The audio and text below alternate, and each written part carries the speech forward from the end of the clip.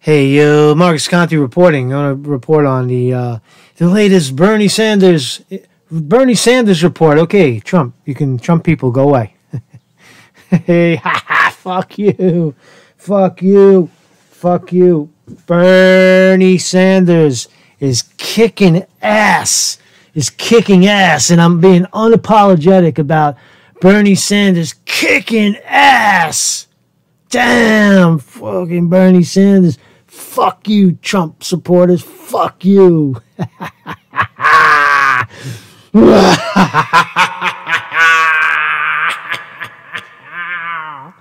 Bernie Sanders is on fire.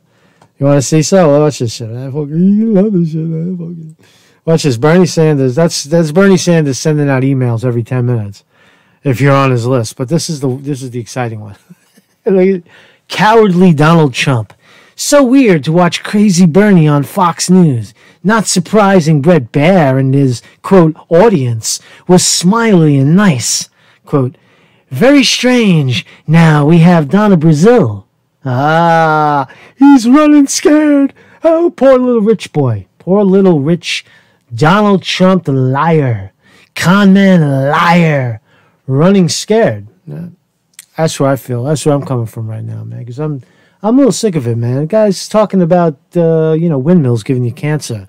And his father's from Germany. And, and I don't know Assange. You know Julian Assange? I don't know Assange. Venezuela? No. It's a humanitarian crisis. Oh, no. Syria? Oh, no. We're going to keep the troops in there. We're going to get the troops out. No. We're going to put the troops back in. We don't know. What the fuck he said? He doesn't know what he's doing. Right? The health care. We're going to get some health care for everybody. All right. Donald Trump is off the table. Off the table. All right? So, fuck you, Q. Fuck you, Q. Fuck you. Fuck you, Q. Okay? Stupid. It's stupid. It's a trap. You're hurting the country. Give it up. Look at the policies. So this Trump. I want to thank I forgot his name. What's your name, boss? Tony Yemen. I'm sorry, I butchered your name. Tony Yemen is, he sent me this picture, man. I sent him some stickers, and he hooked me up, man. He gave me a photograph with the apple.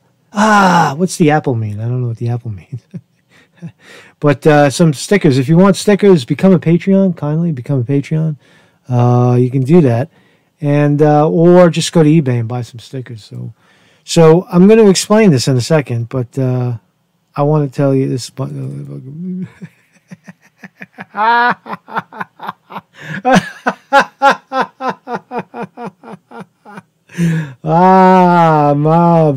brother from a former mother. So these are the two enemies right here. This is David Brock. I'm going to read a New York Times article, but I want you to know who the people are. This is David Brock. David Brock is the correct the record scumbag. Basically a hired hack. He's not a scumbag. He's a money grabber, right? And he, I work for Hillary. Fuck you, Bernie. You will never win. Bernie Sanders, you will never win. Hillary. I am Hillary. What happened to... I'll do whatever you'll say. I'll do anything. Hillary, just don't hit me. Don't hit me, Hillary. So Hillary Clinton, what on earth, right? Now, Bernie Sanders went to her rescue, right? I know, I heard it all. Leave it alone, right? But I know Bernie Sanders sucked her dick. I know. Bernie Sanders sucked Hillary Clinton's dick. He bowed his knee because he thought it was the right thing to do. He believed Russia invaded the election. I know. I heard it all. So fuck you. Fuck you. Okay? Fuck you. Right? But the point is that I'm actually worried. I'm actually going to bat for you, and I'm not so concerned with myself, right? I'm putting self aside when I talk about Bernie Sanders. And this has got to stop because these guys are dangerous. So Bernie Sanders sends out this email, right? Email. And stop Sanders. Democrats are agonizing over his momentum. Quote. It's a New York Times article. So the New York Times puts out a hit piece, and Bernie sends it out to his people. Now, let's look at it. So here is the hit piece. You can't call it anything else, right? So, and I'm going to tell you I want you to know who Correct the Record is, and we'll find out we know who Hillary Clinton is, but we'll find out who David Brock and Correct the Record are, because they're very dangerous people. And I'm going to show you why, right? So here's the article. Democrats are likely to go into the convention next summer without having settled on a presidential nominee, said Ms. Doherty, who ran her party's convention in 2008 and 2016, the last two times the nomination was contested. And Senator Bernie Sanders of Vermont is well positioned to be one of the last candidates standing. Look, if there is a contested convention, right, where they go to Milwaukee and then the superdelegates pick the candidate out of the hat, it's a bust. You're electing Donald Trump. Understand that, corporate Democrats. You're electing Donald Trump by doing that. Okay, so they'd rather lose to Trump than win with Sanders. We know that. Why? Because Bernie Sanders represents the change. Look, he's rocking the market right now just by going on Fox and talking about Medicare for all. The medical stocks, the pharmaceutical stocks are going to plunge, right? Because they're going out of business. He's going to put them out of business. It's wonderful. It's a wonderful thing. I think so just more about what the attack is, right? The object of the Democrats is to flood the field with a lot of candidates, right? They'll put in shit sandwich Joe Biden, Mr. 1%. They'll put in, whoever else. Joe Biden is the one that these guys are backing. They've already announced it. They already said, David Brock says he's going to back Joe Biden with Correct the Record, right? So the fundraiser on the coast of the cloakrooms of Washington, mainstream Democrats are increasingly worried that their effort to defeat Donald Trump in 2020 could be complicated by Mr. Sanders in a political scenario all too reminiscent of Mr. Trump himself seizing the Republican nomination. So they're not really worried if he wins. They're not really worried if he loses. They're worried more if he wins, right? That's the concern, if he wins, right? So how some Democrats are beginning to ask, how do they hold off a 70-something-year-old candidate from outside the party structure who is immune to intimidation and incentive and wields support from an unwavering base? Running scared. But stopping Mr. Sanders, or at least preventing a contentious convention, can prove difficult for Democrats. It's impossible, right?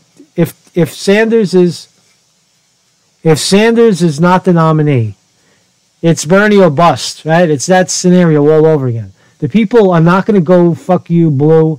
Not going to happen, right? But they think it is going to happen, right? So he has enormous fundraising clout, the largest field of candidates in history. If he wins a substantial number of primaries and caucuses and comes in second in others, thanks to his deeply loyal base of voters, the bottom line is that the scenario is if he doesn't get to the more than 50% of the pledged delegates, the super delegates are going to come in late July after the Republican nomination and steal the election from Bernie Sanders. That's what's going to happen.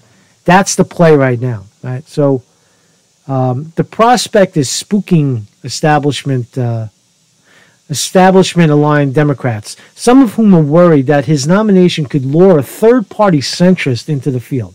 That's bullshit right there, because they're backing a centrist. Joe Biden, 1%. Joe shit sandwich, Joe Biden, he works for the 1%, and he gets 1% of the people's vote. Mr. Joe, 1%, right? And they're worried that from out of left field, you're going to get who? Bloomberg? Michael fucking Bloomberg is going to come in from out of nowhere? It's not going to happen either, right? So, or the Mr. Starbucks guy, it's a joke, right? This is designed right here to get Bernie Sanders out of the box. Right? That's what it's all about, right?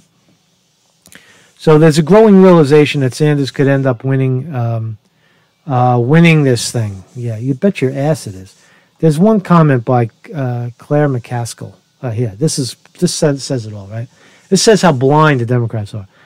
As former Senator Claire McCaskill of Missouri puts it, one thing we have to have now that we didn't have in 2016 is the uniting force of Trump.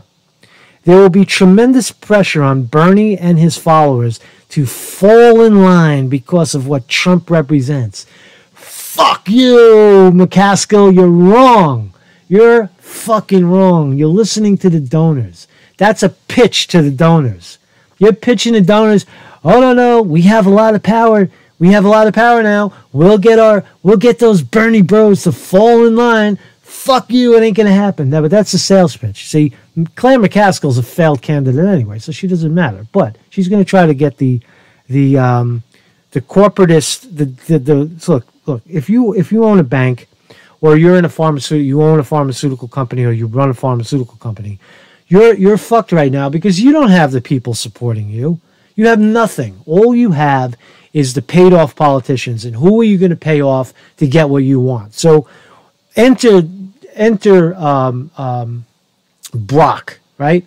That's how it works, right? So you have this guy, enter David Brock, right? So again, billionaires, corporate billionaires, they want a piece of the action. They want to stop Bernie Sanders. The military-industrial complex, pharmaceutical-industrial complex, all the military, all the insurance companies, they want him out of there, right? Because why? He represents real change. They'd rather lose with Trump. If Trump wins, it's business as usual. The market's going up, everything's good, right? If we win with Bernie, right, we're not gonna back the Democratic Party and win with Bernie, who's gonna cut us out of the equation and give all the profits to the people, right? So you see what I'm saying? So enter David Brock. Who is David Brock? David Brock is a operative who works for the Democratic Party to take the money from the donors and smear the shit out of anybody who they don't pick. So their pick is Joe Biden. They say it in the New York Times article, right? So David Brock was basically the fuel behind Hillary Clinton. But listen to what it is. Correct the record. That's David Brock. Was a hybrid PAC, super PAC, founded by David Brock. It supported Hillary Clinton's 2016 presidential campaign. The PAC aimed to find and confront social media users who posted unflattering messages about Clinton and paid anonymous tipsters for unflattering scoops about Bernie Sanders and Donald Trump, including audio and video recordings. Right? Again, listen. The PAC aimed to find and confront social media users. You! That's you! They target you as the social media user. That was the whole shit about... that was the whole shit in 2016, right? So what happened? Back it up, 2016. You're on Facebook. You're playing on Facebook. You're communicating with your people, right? You're communicating with your people, and you're talking about Bernie Sanders, and they don't like that. So anybody who and Hillary Clinton has 10 followers, and Bernie Sanders has 25 million followers. Bernie Sanders is filling up stadiums with real people. Hillary Clinton can't get 100 paid union workers to stand in front of her in a gymnasium, right? So all of these things are going on, right? And Hillary Clinton is failing miserably, right? So what they did was they attacked the Bernie supporters, right? Anybody who said anything positive about Bernie was a Bernie bro. He's a racist. He's a sexist. He's a misogynist. He's every name in the book. People that were cheering on Bernie Sanders and downing Hillary Clinton were attacked vigorously by fake people. Who the hell knows who they are? Speculation was that they were Russians. They were actually not the Russians that you're thinking of, but they were actually like when you go on what's that Fiverr, you could buy supporters, right? And like Kazakhstan, Kyrgyzstan, Uzbekistan, even like Bangladesh, right? You can buy all of these third world voices, right? And they'll come on $5, $10, and they'll stay there and copy and paste shit sandwiches and attack you. That's what's happening now, right? You're starting to see every time I say Trump is going to lose and Bernie's going to win, in comes the onslaught of trolls. We probably have 100 sock accounts on this board alone, and on Facebook. That's my theory. So, but anyway, so that's who who CrowdStrike is. That's who the Democratic Party is now aligning with to smear the public, the public favorite, the favorite in the race, Bernie Sanders. Right? That's what's going on right now. So Bernie Sanders, the number one thing Bernie Sanders has to stop doing, and then I'll start wearing his button again. I got my 2016 button. And how about this one right here? So this one of my fucking favorite button right here. Got this little button right here. Hey, Bernie. Hi, Bernie. Hi, Bernie. So what Bernie Sanders has to do is, first of all, he has to stop calling Joe Biden shit sandwich his friend. Stop going. You hit a grand slam at Fox. You're sinking the market. Look at this. Look at this. Look at this. Look at this. Look at this. Look, the market is getting crushed on Medicare for all concerns. $28 billion. The hospitals and insurance stocks lost $28 billion in value just on Tuesday alone. I'm telling you, this is a winner. This is a winner. You're gonna crush them. Crush them. Right? That's the way you win. Right? If nobody's gonna put on a yellow vest, this is how you do it. You crush them with policy. I'm excited, man. I think he can win. Right? I think he can overcome the margin of cheating. Let's talk about cheating. So the object is to diffuse the field and have 20 candidates all polling some votes, some pledged delegates away from Sanders, so that when Sanders enters the convention or finishes off most of the candidates, he's going to go into the convention with not enough pledged delegates to secure the nomination. Then they go to a second ballot where the super delegates, the fucking insiders, each one of them has 10,000 votes each. It's ridiculous, right? And then they vote and they overturn the election and give it to the shit sandwich. That's what's going to happen. Now, does that mean you don't support Bernie Sanders in his talk right now? Hell no. No, it's the exact time to do it, to shake it up. Fucking Trump is running terrified. Trump even sees it. Fucking Trump is looking out at Fox. He's sitting in the White House, right, with his Twitter, and he's watching Fox, and there's Bernie Sanders talking about getting cheers about health care, cheers for single payer for Medicare for all, right? And Trump's like, like, because you know why, Trump? Because you turn your fucking back on them. What about Oliver Stone, Roger Stone, and Corsi, and Assange, the guys that were, or Alex Jones, your buddy, fucking Alex Jones, you threw him under the bus. Facebook and Google and Twitter threw him into the gutter, and you let it happen. Right? See, that's why the tables are turning, because Donald Trump is a traitor. Donald Trump surrounds himself with corporate, with swamp creatures. Mike Pompeo, CIA, Steve Mnuchin, the Goldman Sachs plant. He makes the Secretary of the Treasury. You give the Treasury to Goldman Sachs? Are you crazy? John Bolton, Elliot Abrams, the war criminal. Right? So on and on and on. Trump is circling the drain, ready to go down. And if you don't agree with me, fuck you, man.